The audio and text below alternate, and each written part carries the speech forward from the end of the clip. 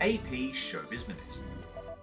Country superstar Dolly Parton, who made a big donation to help fund coronavirus vaccine research in 2020, is one of this year's Carnegie Medal of Philanthropy recipients. In a statement, Parton said, "I've always believed that if you're in a position to help, you should help. And I truly hope that I can be an inspiration for others to lift up those around them."